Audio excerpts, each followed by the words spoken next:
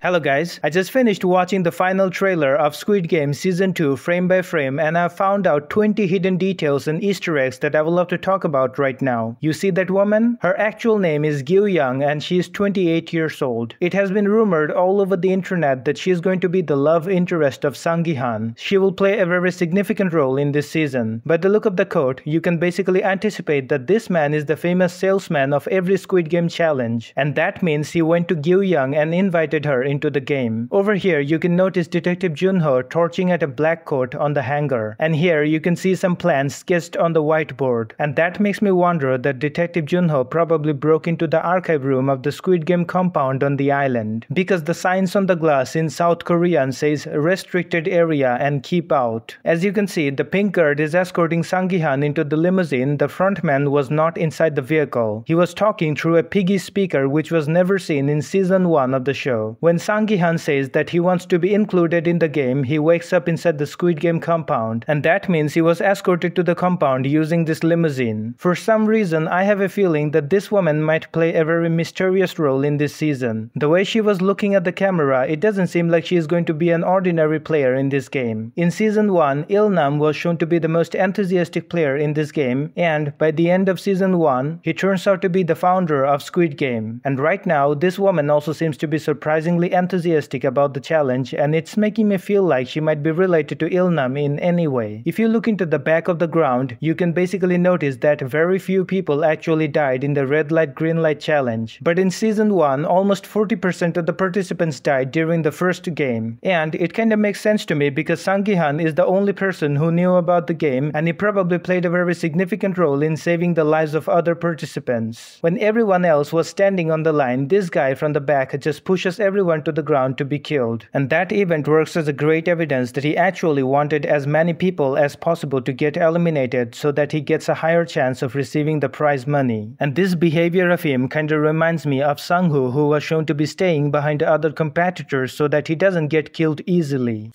You won't get caught if you're behind.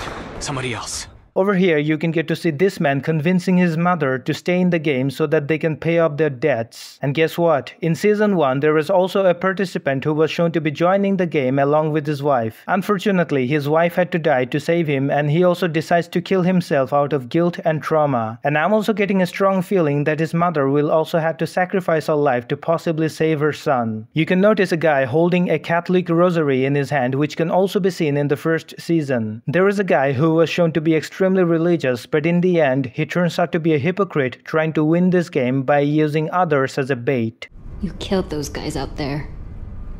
And I have a feeling that this guy might also resemble the same character as this guy from season 1. You can notice the players taking a unique badge and they have different meanings. This one means you're interested to play this game. This one means you wanna quit. And guess what? In season 1, when most of the people decided to quit the game, they were sent back to their home, but this time nobody was sent back. And there is a higher possibility that the majority of the people decided to play this game for which the others had to stay in this place. You can get to notice flickering lights inside the compound and people are panicking inside this place. A brawl is going on in the dark room, and the same thing also happened in season 1 when everyone was fighting against each other under the flickering light, and it means a lot of events from season 1 will be repeated in season 2. Another surprising thing is that you can get to see them fighting inside the washroom as well, but in season 1 a lot of people were never allowed to get into the washroom, and I have no idea what can be the explanation behind this, so I just don't want to make a weird speculation on this. This is the frontman overlooking the operation, and if you zoom in, you can notice this iconic jazz toy from season 1. It's nice to see that the production team didn't forget to put this thing right over there. I don't know what kind of game is that, so I just don't want to make a weird speculation on this. But if you zoom in, you can notice bloodstain all over the place, and there are also a bunch of footsteps towards the red circle in blood. And it makes me wonder that these people had to fight hard to get into the circle or stay inside the circle. This is a new guard who was teased for the first time like a month ago, and he was shown to be overlooking the challenges on behalf of the frontman. And that makes me wonder that the frontman is probably going to be busy dealing with the counter plans of Sang-gi-han. You can notice a bunch of flags in the back, and I have a feeling that these flags were representing the nationality of every winner of Squid Game starting from 1998. In case you don't know, the first Squid Game was held back in 1998, and it's not going to be wrong if I say that people from different countries probably have won this title throughout the years. You can notice Sang-gi-han pretending to be dead, and right after that he proceeds to attack the guard. And in the second trailer you can notice these guys running to the dorm compound and taking cover. So I have a feeling that Sang-gi-han probably started a gunfight after that. You can notice the special force breaking into the Squid Game compound through a bunker door, and all of them might be seen to be joining Sang-gi-han in the gunfight. Look at the back and you can notice two different paintings of the games they're about to play. Over here, as you can see, they have to jump from one point to another like a monkey, and there's another kind of painting of a game which looks like the design of a chessboard. Now, I have no idea what kind of game it will turn out to be, so I just don't want to make a weird speculation on that. I will just leave it to your imagination. You can notice the guards firing inside the dorm room, which is basically not allowed at all. But I have a feeling that they had to open fire after Sang-gi-han decided to attack one of the guards during inspection. I have seen this trailer along with all the previous trailers to find out exactly who is going to be 001 in this new season. And guess what? The production team has instinctively hidden player number 001 from all the trailers and teasers. And then, this woman was never shown in any of the previous or new trailers adorned with the Squid Game uniform. And that makes me wonder that this woman is highly likely to be player number 001 in this new season. You can notice the salesman meeting Sang-gi-han with a gun in his hand. And in case you don't know, by the end of season 1, Sang-gi-han got to see this man on the subway. After that, he decided to chase after the man, although he fails to catch him in the end. So I have a feeling that the salesman later decided to meet Sang-gi-han face to face to warn him to mind his own business. And these are the details and Easter eggs that I've noticed in the final trailer of Squid Game Season 2. If you guys feel like I've missed on something, you can let me know in the comment section.